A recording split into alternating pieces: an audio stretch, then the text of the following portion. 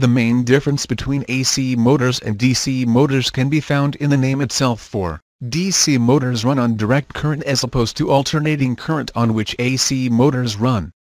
In this video we will go to learn difference between AC motor and DC motor. If you like this video, please subscribe our channel Learning Engineering. While both AC and DC motors serve the same function of converting electrical energy into mechanical energy, they are powered, constructed and controlled differently. The most basic difference is the power source. AC motors are powered from alternating current AC while DC motors are powered from direct current DC, such as batteries, DC power supplies or an AC to DC power converter. DC wound field motors are constructed with brushes and a commutator, which add to the maintenance, limit the speed and usually reduce the life expectancy of brushed DC motors. AC induction motors do not use brushes.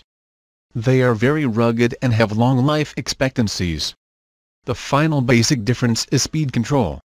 The speed of a DC motor is controlled by varying the armature winding current, while the speed of an AC motor is controlled by varying the frequency, which is commonly done with an adjustable frequency drive control. Thanks for watching this video. Don't forget like, share and comments. More update, please subscribe our channel Learning Engineering.